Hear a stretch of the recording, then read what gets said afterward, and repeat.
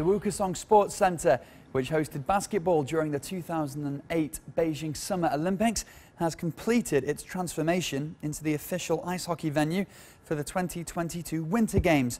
And with a 10-day testing period now underway, Sports Scene's Wang visited the site for an introduction for some of its new features. Between now and the Beijing Winter Olympics early next year, pandemic prevention remains the top priority for the Beijing Wukesong Ice Hockey Sports Center. As such, the venue management team has come up with the idea of cloud communication.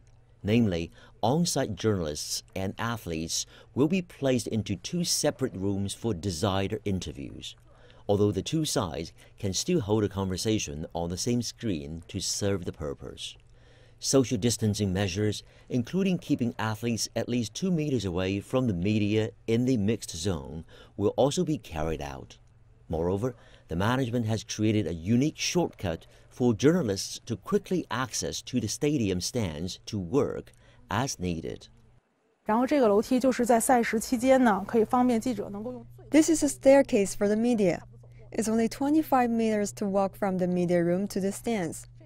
To do this in the shortest time, we can provide the most convenient conditions for the reporters.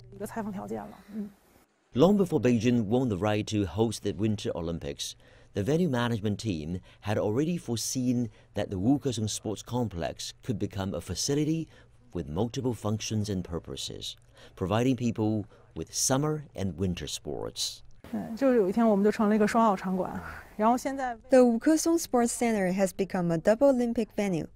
In response to the idea of a Green Olympics, the ice-making material we have chosen is also more environmentally friendly. The process of making the ice takes about 6 hours, which means the stadium can switch from a Summer Olympics venue to a Winter Olympics venue in just 6 hours. Wow.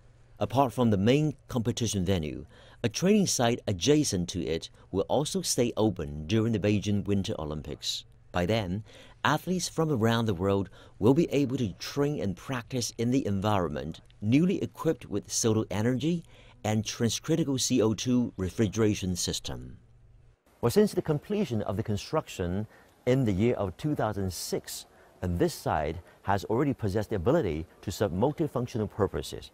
And now this beautiful landmark will become the site to serve both the Summer Games and also the Winter Games in the year of 2022 in Beijing.